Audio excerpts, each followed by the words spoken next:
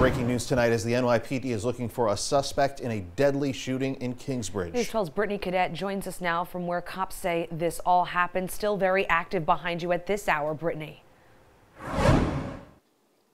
Well, Kurt and Amanda, right now the police do say a 29-year-old man is now dead after he was shot right here in this neighborhood. Now, as you can see right behind me, there's a car where the police were just searching for clues just a few hours ago. However, at this time, the police tell us they are unable to confirm if the car was where the shooting initially took place. Here's what we know so far about the shooting. According to the police, they tell us the 29-year-old victim was shot in the back, and investigators also tell us the victim was taken to New York Presbyterian Allen Hospital, where shortly after his arrival died from his gunshot wound. The police tell us they are still actively putting the pieces together in this investigation to identify who fired the gun and their whereabouts tonight.